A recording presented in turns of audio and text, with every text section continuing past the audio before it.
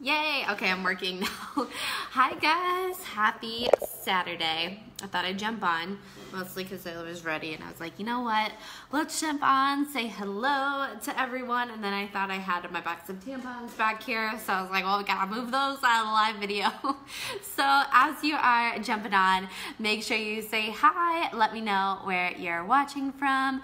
I want to talk a little bit about what I did in 2018 that really helped me scale. And I know it's 2019 now, but I feel the need to share these things as I've been reflecting, kind of planning in the new year, doing all the things. So I was like, let me jump on today and share this with you guys. So it's been a crazy, wild ride, and it's been so fun to just kind of see everything grow, see everything snowball. And I actually gave this analogy to one of my clients the other day. I'm like, think about when you're like starting your business or you're really growing momentum or you're trying to get to that next level. It literally is like a snowball. Like you start with the one piece, and the hardest part at first is like trying to pack that snowball together because you're like grabbing all the snow. You don't know if it's sticking.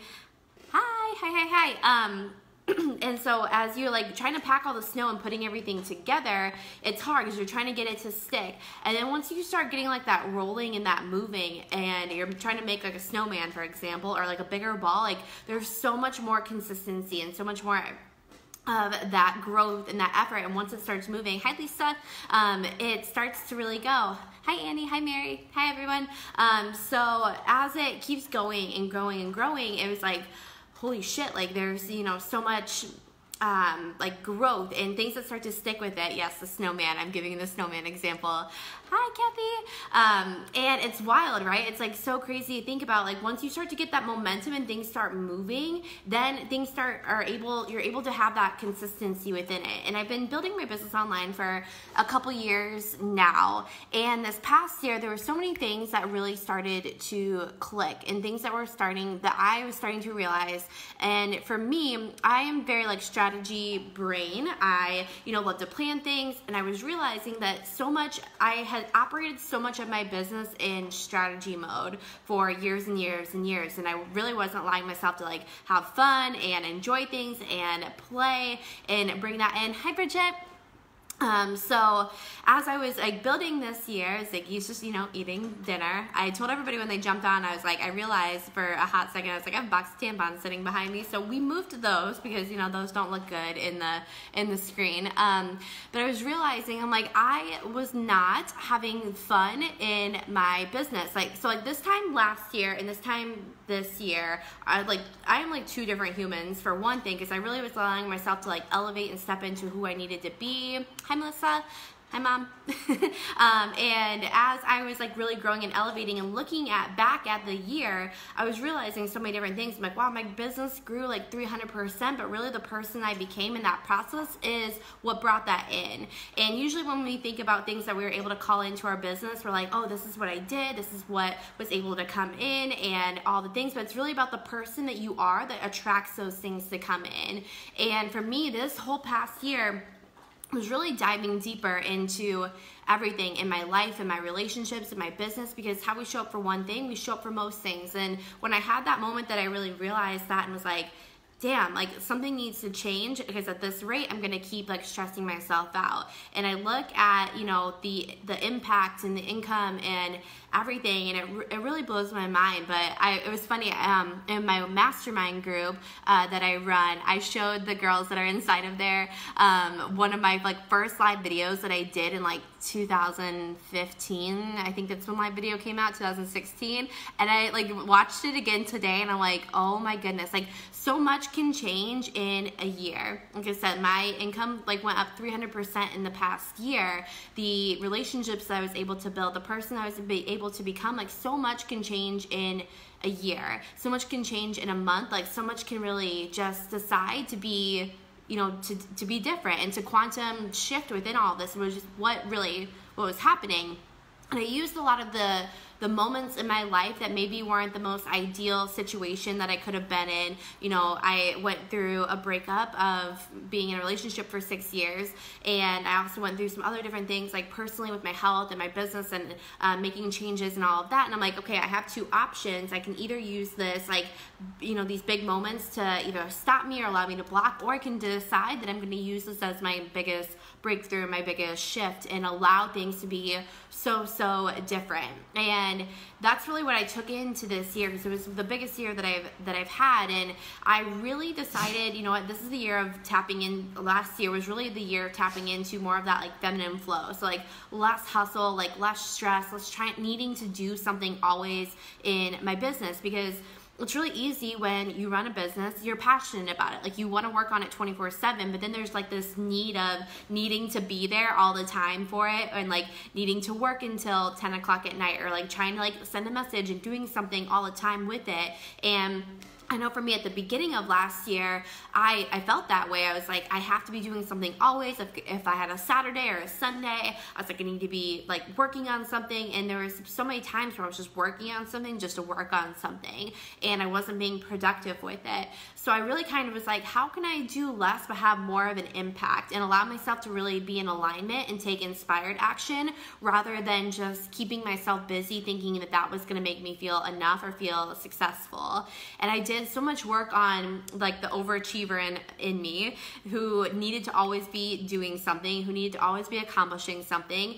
And I connected so much of my worth to that. Like that was the person that I've been for, I'm gonna be 28 years old this year. Like that was the person that I was for so long, was the person that needed to always be doing something, always achieving something, always going to that next level, that I was so focused on like what's next, whether that was life, business, relationships, all the things. I have a very futuristic mindset, which is great, but I also realized I was never living in the moment with anything. I wasn't celebrating myself. I wasn't giving myself credit. I wasn't allowing myself to have fun and play. Like I built the business that I built to be able to have fun, to be able to play. And something that was huge for me this year was really tapping into like celebration, and really allowing myself to like look back at every single month, be in the moment, you know, have an interaction, do something for myself, let a client have success, and like owning that and celebrating it. And when I started doing this in the beginning of last year, it was the most awkward fucking thing I could have ever done, because I, you know, would be working with a coach and they'd be like, yeah, you have to celebrate. And I'm like, woohoo, like, yeah, did it. Okay. And what's next? And then the more that it was like, you know, like a muscle, like the more that you use it, the more that you engage with it, the easier it becomes for that just to be like the new normal, and for that to be second nature. But that was so hard for me, because I was like, oh, I can't celebrate, like I didn't get to the level that I needed to get to yet, or I'm not quite there yet, or, you know, like focusing on everything that hadn't come yet instead of everything that had come, and to really own that, and to really be like, give myself a pat on the back, because I that was something that I never ever did. And so for me, that this year, like going back through, something I do consistently with my clients is like, okay, like what have you accomplished? What are you celebrating? Use the celebration muscle. Yeah, because we are very, as entrepreneurs, like we're very futuristic. We're very focused on like what's next. We have these creative, inspiring brains that want to do 8 million different things, but we have to own it, and we have to allow ourselves to like, you know, give ourselves a pat on the back. Like if you've ever worked in a corporate world, or like I used to work full-time in education, and we would do like performance reviews. So you'd be able to like kind of list out your accomplishments, and you would maybe get an award. Like when you're an entrepreneur, like no one's going to give you that pat on the back unless you're working with a coach. But honestly, like you have to be able to do it for yourself first. And something for me that I also realized was I'd love to seek that out from other people. But the moment that I was able to start doing it for myself and give that for myself first, like things really start to grow. And I can still take that in from other people, but like we have to go first in everything that we want to happen with us, everything that we want to happen in our business, everything that we want to happen in a relationship, friendships, whatever that might be. Like we have to go first. And when I say like as I was shifting things and I was wanting things to, to be different and to, really enjoy my life, I allowed myself to take the inspired action, and I still get shit done. There's not like that like hustle, like need to do something, like scarce energy behind it. So I really lessened the grip on my business and allowed things to be more easy, as far as like free flowing, and I'm still doing all the different things that I need to do to move my business forward. Like that inspired action is still there, but it's not like life or death, or that I'm not enough, or that I'm not doing something when I'm not doing something. Having that play, having that fun from like a mindset standpoint, like those were some of the things for me this year that were so helpful. And it's way more fun running a business that way rather than needing to be like stressed or whatever it might be. So those were a few things, like healing my relationship around money and the beliefs that I had, really tapping into that. I've done that for about like a year and a half now, but this year was really going like one step deeper with all of it and understanding it so much more and the connection that it had to a lot of different things in my life. But I allowed that to be a big piece of it. And also, like, from like a strategy standpoint, just some other things to kind of share with you guys, like how I was running my business and the way that I was showing up for things changed a lot in this past year too. Like, I allowed launching and, putting different programs out there to be way more fun. I branded everything. I did photo shoots. I was able to launch something from it feeling really, really good and knowing that it was from like a soulful place, and being able to give it a brand, being able to give it this whole life, and allowing to really embody my brand as myself, and not looking at my business as this like separate entity. And so when you're able to embody your brand, that's the same thing that your clients are able to do too. Like, they're able to look at, your branding, your program, and they like see themselves within there. And, like, that goes back to getting really clear on like the person that you're serving, what they're struggling with, where they want to go, kind of those like pain and pleasure points. But when I'm like, planning for a photo shoot, planning for a program, I know where my clients are at because I've been there for one, but I'm like, what can they, like, where do they want to go? How can I lead them there? And when I'm planning out a program and I'm launching, how can I make it super fun and speak to them and get them to be like, hey, this is where we're going to go, and we're going to go in this together. And they feel that excitement, they feel that energy when they look at the photos and the branding, and they see themselves in there, they see what's possible. So using that as well in everything that I was doing was, one, way more fun. Two, I was able to connect with so many more people. And the person that I was in that is what changed everything. It's not that I just started doing branding and I just started doing launching this way and whatever that might be. It was the person that I was that did the things that was able to have that shift. And I talked about this in one of my masterminds today too. We don't bring in the thing, we are the person that brings in the thing. So it's like, if you have an accomplishment, if you have something that comes to you, it's not the thing that came to you, it's because you're being the person that does the things and the person that has the things. Hi, Alex. So it's a game changer. It's like, we realize when we're attracting people or we're attracting a situation or whatever it is, like, we are the person that then attracts that in. And so if we go first, if we are leading ourselves in that way, we have to look back inwards and understand, like, that's a different reflection of us and what do we need to learn in that situation. And the last thing, I kind of talked about this a little bit, but like the money beliefs, but really tapping into that receiving energy. This past year, I started doing a little bit of this at the end of 2017, but going into 2018 is where it really, really elevated, and I understood my connection with being able to receive a compliment, being able to receive a pat on the back, being able to receive, money, being able to receive in relationships. All of that is so, so huge. And I say this quite often, but it's like, if you, are blocking to receive in, a compliment, honestly, or help at the grocery store, like, how do you expect to receive a larger sum of money if it's hard for you just to receive those sorts of things in the day-to-day?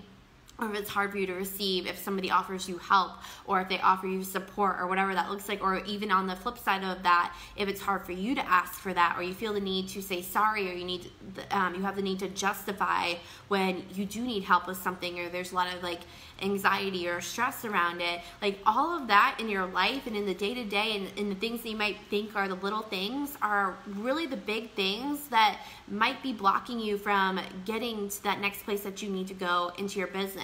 And once you really start connecting that and you start tapping into that a lot more, it really starts to like flourish, and you see it and you elevate it and you feel differently around it because you feel so much more at peace. I think for like my last thing that I want to share with you guys, like, that was a big thing that I had to really step into this year too, was trusting myself more and allowing myself to have peace around things, not stressing, not focusing on like what if on the negative side, but focusing on like what if on the positive side, and like, what if this does all work out, rather than like, oh, no one's going to sign up, no one's going to do this, what if everything fails, like, what if I don't know, lose my apartment, like whatever like thought belief that I would tell myself.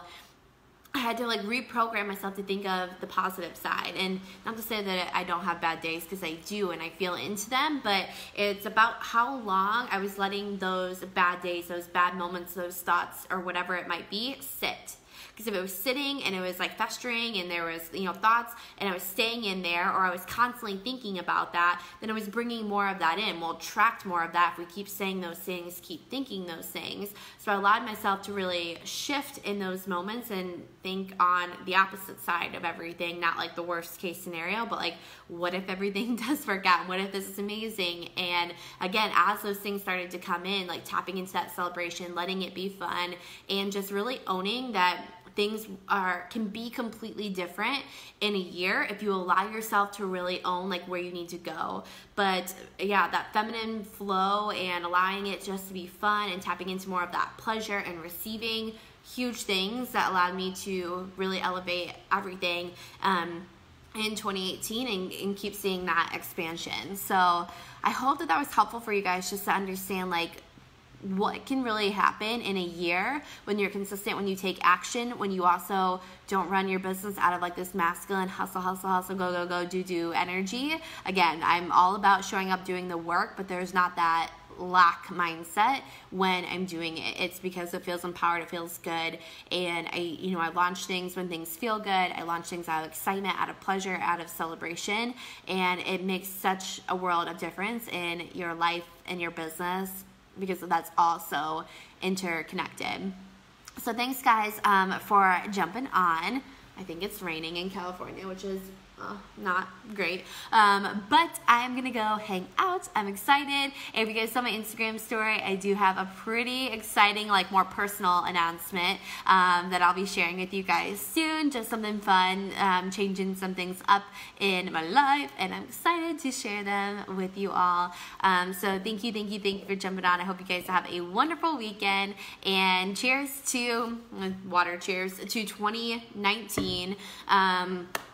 So many amazing things are about to happen. Like really tap into this like vortex that opens in the new year, and all like the high vibe energy that you feel. Like be aware of the conscious decisions that you have to make for things to be different. So if you're normally one way about something and you know you want to be different in the new year about it, then take that action from that place of being like, okay, like I know I'm usually like not organized, and now I'm going to be organized. Like these are the steps I need to take. If you're usually like stressing out about money, saying like I'm broke or I'm poor or I can't do this or this isn't for me, then like look at it in the more positive sense of like, how can I make this happen? Like if there's something that you want to do, if there's something that's like on your heart, if there's something you want to take action around, if there's a business that you want to build, if there's a program that you want to launch, like now is the time to do it. Like run with that energy and learn from it, grow from it every single day, and allow yourself to put yourself out there, because that is how you learn and that's how you're able to take in everything. So, all right, I'm actually going to leave now.